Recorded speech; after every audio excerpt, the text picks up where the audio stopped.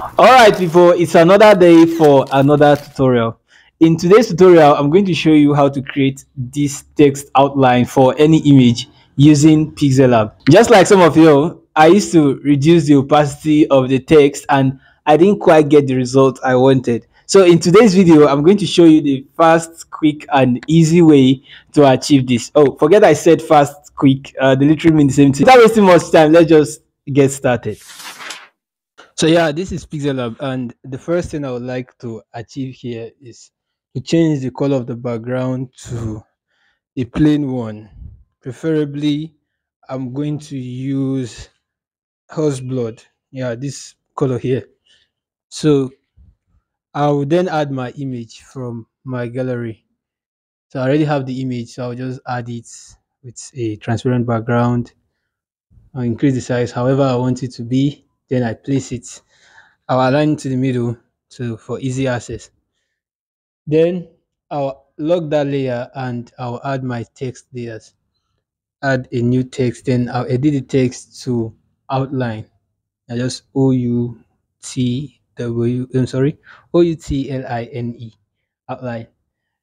Then all right, it's okay this way, but I'll just add another text. Sorry, I'm going to switch the font. I'll switch the font of the outline to Bison Bold Italic. Yeah, I like it because it's a tall font and it is bold and it can be seen. It's best to use for this. Then I'll increase the padding of the font so you don't cut out any part of the font. I'll increase the padding of the text. And once that is done, I will just increase however I want it to be. Then I'll align to the middle. See, I'll still increase the padding to make it fit. Then I'll align to the middle with the relative position tool. So I'm going to align to the middle. Yeah, then I'll copy that text. I'll send to the back. Copy that text. So I want to align to the middle on both sides because I want it to align perfectly. I can later move it. So the other one, the other text too, I've aligned to the middle. So you should notice something here. I sent the first text to the back of the picture and the second one is still at the front. So you should keep that in mind while you try to achieve yours. So now we adjust the colors. Tap on the plus icon to add a new color, then reduce the opacity till it's transparent completely. Yeah. So now you see that the text no longer visible. So you scroll till you get to stroke and then you add a new stroke. Yeah, I think this black is all right. But to make it fit with the first text, you can just adjust it to white.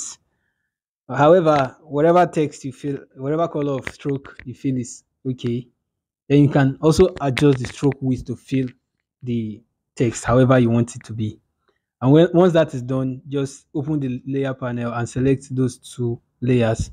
Then use the move tool to move both layers without having to merge them. Do not merge. When you merge, you have to repeat the whole process all over again. So move it to where you want it to be, and that's it. That's everything.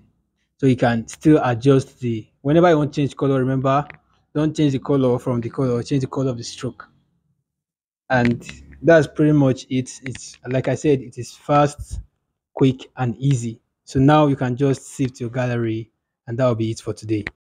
Before you leave, you might want to watch this video where I explain how you can make your client pay you more than what they are paying now, or even 10 times what they are paying now.